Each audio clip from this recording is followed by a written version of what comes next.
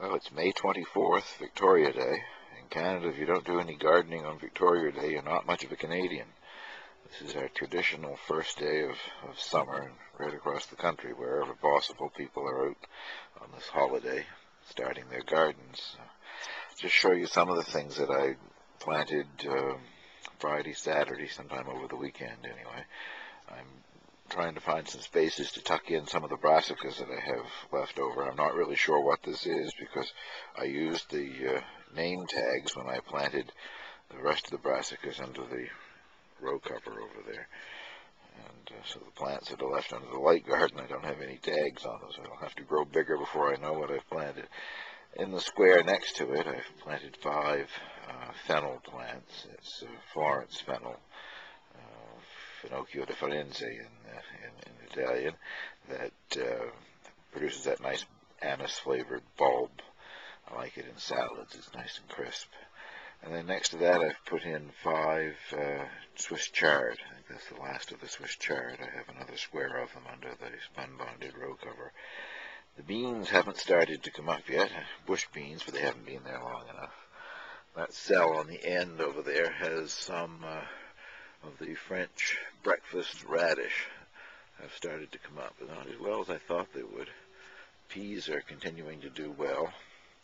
The 2 peas that didn't come I replaced with seeds, and they've both come up, so looking good in the pea department. The second row of peas that I planted last week are just coming through the soil. I don't know if you can see them or not. They don't show up too terribly well on camera. I also planted my cucumber plants over the weekend. Today I'm going to build the trellis for them to grow up. I have 3 different varieties in there. The lemon cucumber, I think I've only got 1 plant of that. The seed were quite old, and that's all that germinated was 1. I have a heritage variety called White Wonder, and another heritage variety called Boothby's Blonde. So lots of cucumbers, hopefully. Well, the squash bed has been planted for 3 or 4 days now, and so far I haven't lost a single plant, and doesn't seem to be any slug damage or anything either. So far so good. Maybe it'd be a good thing if some of them didn't make it. There's an awful lot of squash in this bed. One of my earlier videos, a week, 10 days ago, I planted 3 containers of potatoes for some very small red potatoes that had wintered in my basement and had grown long white sprouts a foot long. Well, over the weekend I've been able to add more soil to the containers, and it's amazing how much the plants have grown and developed leaves in the short time that they've been out here. So far that's working pretty well. I'm not sure how well this will show up in this very bright sunlight, but this is a native viburnum. It's sold in the garden trade, but it's called the Mohican Wayfaring bush. It has nice flat heads of white blossoms in the spring. I've had it for a number of years. It was about half that size, I suppose, when I bought it, but it seems to be very slow growing. Eventually, I guess its maximum height is 6 to 8 feet, and this is probably at 4 foot right now. The white blossoms are followed by red berries that I guess turn black later on in the fall. Well, the plants in the greenhouse are doing nicely. The tomatoes are probably doubled in size since I put them out here. I buried them as deep as I could bury them, and they've certainly doubled what was left on the surface anyway. And over the weekend, both of the greenhouse cucumbers, the varieties called Carmen, germinated and come up. So as long as they're not attacked by one of these mysterious viruses that seems to kill these things in my greenhouse, they will continue to grow, and they grow very rapidly. So I have to get strings up for them to climb on soon. Over here is the red China eggplant. I think in one of my other videos I couldn't decide if that was a comment on communist China or if the eggplants are going to be red. Well, I did some internet research, and the eggplants are going to be red.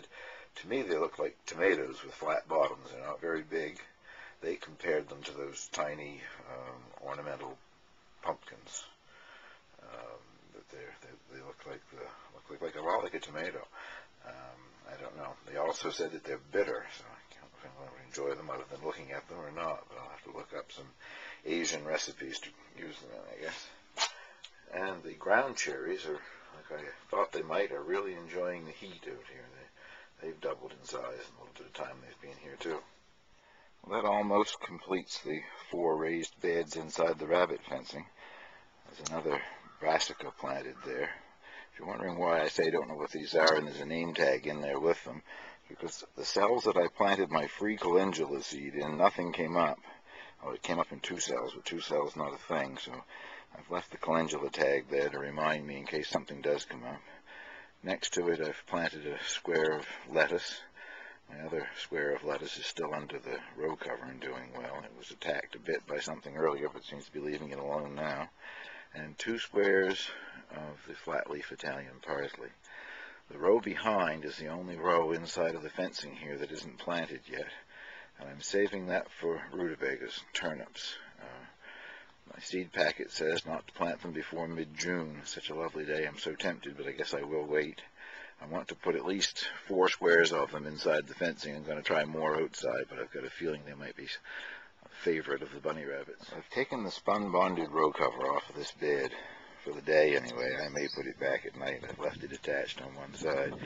I just can't stand it. I have to know what's going on underneath that white veil. I'm leaving it on the bed of brassicas. I'm not going to take it off of that yet. I'm scared of these moths, but I'll probably take it off of that eventually too. But I wanted to show you just how well the beets are doing. I'm so pleased. All the seed packets and gardening books say that you can't transplant them. These things have transplanted beautifully as far as I'm concerned. I did some more research on one of the heritage varieties, one called Deacon Dan, and I don't think that the square foot gardening book is right on how many you can put in a cell. It says 16. The gardening book says that Deacon Dan grows an 8-inch, and I'm not sure if they meant an 8-inch diagonal across the top of a beet or an 8-inch circumference. Either way, it's a big beet. And I'm very interested in seeing what's happening to these lettuce plants. I just transplanted both varieties in another bed there this morning, and the ones that are beautiful red here, when they're in the house under the lights, just have a little bit of red in them. I'll show you what I mean here behind me. See just a little bit of red on that. After they've been outdoors for a few days, they turned completely red. Well, there's another square foot bed planted. 8 tomato plants altogether, and in those 8 tomato plants there are 5 varieties. I've decided not to build one of those tall trellises for the tomatoes. These are all indeterminates and would want to grow tall, but our season here just isn't long enough for that.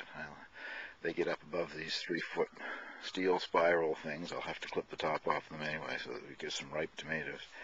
And then I planted 4 each of the ground cherries and the cayenne chili peppers. I sort of staggered them, alternated them, rather than doing a row of each one. Now it's grow, cucumbers, grow. You've got to go all the way to the top. That's my cucumber trellis installed. The last one that I have to build this year, anyway.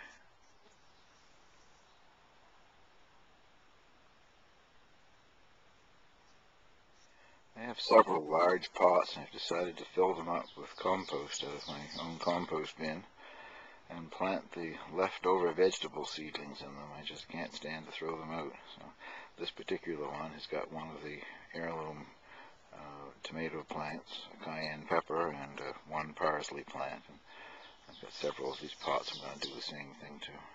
And I guess that's it for today. I'll talk to you some other day.